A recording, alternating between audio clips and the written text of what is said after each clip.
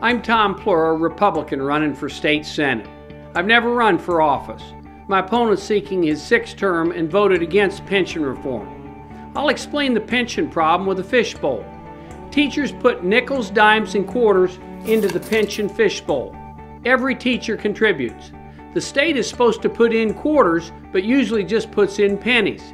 It's supposed to be full of coins to here, but it's not. Career politicians, Republicans and Democrats alike, have been raiding the fishbowl.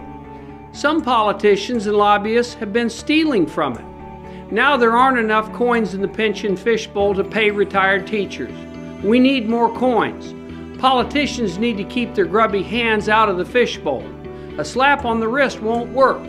When the wrong people reach in, we need to protect the fishbowl. I'm Tom Pliura, Republican for state Senate.